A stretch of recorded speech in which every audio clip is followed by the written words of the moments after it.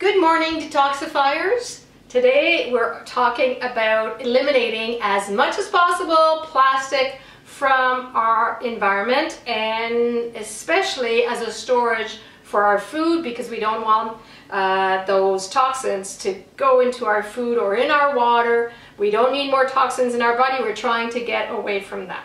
So most of you probably know about storage containers that are made of glass. We've got all kinds of mason jars you can now get in glass.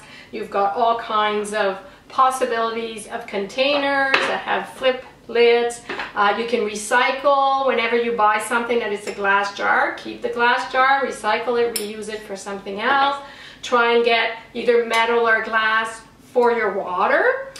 Bring your own shopping bags and try and get away from plastic as much as possible. Store your food, like your seeds, your nuts, your flour, in glass.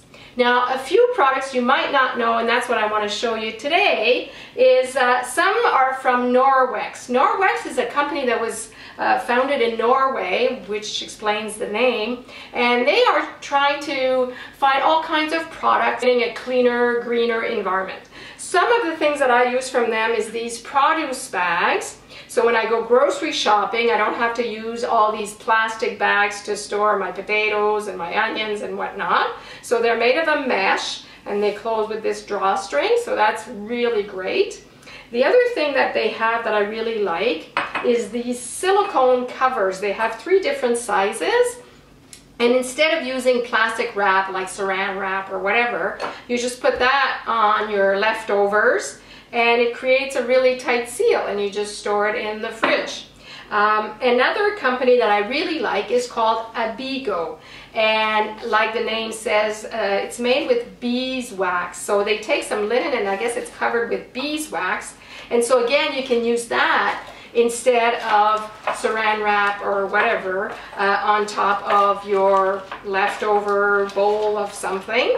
And the same, it creates a nice seal like saran wrap would, except it's all natural. I use it a lot with my leftover fruits or vegetables. For example, when I have half a lemon or half an avocado, I don't want it to be exposed to the air, so I put it in this wrap. This one's been used a few times, and again it creates that nice seal, and then I just store it in the fridge. So these are nice alternatives to using the plastic. So let's all do our part for the environment and for our own health as well, and get away from all that plastic.